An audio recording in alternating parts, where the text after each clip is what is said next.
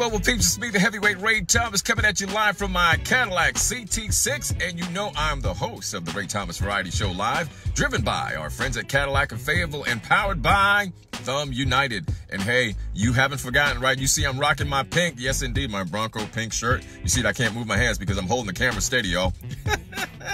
Hey, don't forget, in the month of RayTHOMAS, flipped from October to RayTHOMAS, we all know that October is Breast Cancer Awareness Month, so support the cause in any way you can. Make sure you go out and get your pink light bulbs as we are lighting up Fayetteville pink, only $5.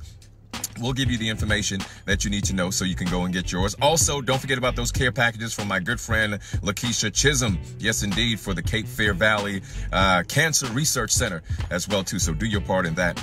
Today, we have a jam-packed show including Steve Dalton and the Leviticus Singers of Charlotte. These men and women are not only gifted vocalists, but the award-winning ensemble has matured into a group possessing an electrifying presence in the gospel industry. You don't want to miss that as we have their album Spotlight today. It's a live listening party. I can't wait to hear the samples of their latest project, For My Good. You don't want to miss this. Also, the interns are in the building. Tonya, what you got poppin'? We have author and youth pastor Brandon McLean stopping by with his new children's book, I Can Breathe Again, a mental health book about bullying, social pressure, and anxiety. We'll talk about the inspiration for this important topic. Plus, the FDA vaccine advisors vote to recommend Pfizer's COVID-19 vaccine for children 5 to 11.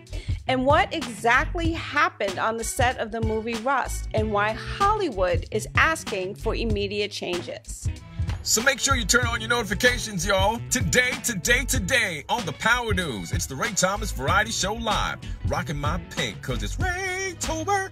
It's the Power News on the Ray Thomas Variety Show Live.